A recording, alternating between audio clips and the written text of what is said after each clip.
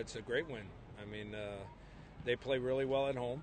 They were 2-2 at home. They struggle on the road, but play really well at home. So we knew we were in for a battle.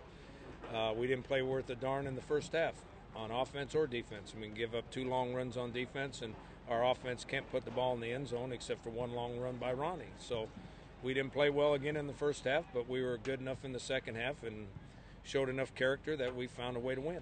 At this point, I know you like to play well in both halves or whatever, but starting slow, it seems to kind of work for you. Is it almost like who cares? I mean, if you're winning games? No, it's not who cares. We care, and we try to address it every week. I mean, we talk about it all the time. We try to train it. By the way we practice, the early part of practice, we try to train it. And I don't know why. That's the way we've been. On defense, that's the way we've been all year long. On offense, that's just kind of a new phenomenon here in the last 3 or 4 weeks. So maybe they're taking their lessons from the defense.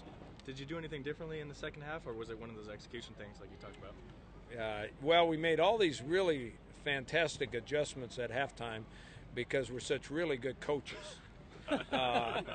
No, we did the exact same. We ran the exact same defense in the second half that we ran in the first half. We called a few things differently, and we adjusted one coverage, but we didn't make a bunch of gigantic adjustments at halftime. The kids just executed better. Could you talk about Ryan, the difference between him in the first half, second half?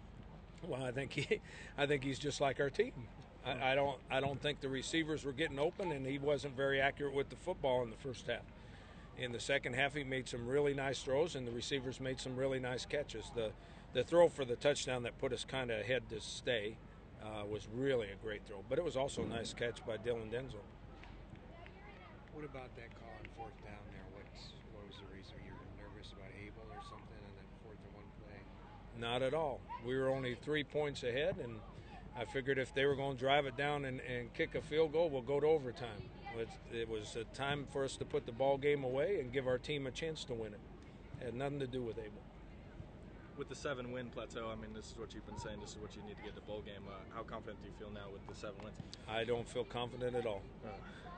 I told some people at the beginning of the week, I don't think it matters if we're 8-4, 7-5, or 6-6. I think it's all the luck of the draw now.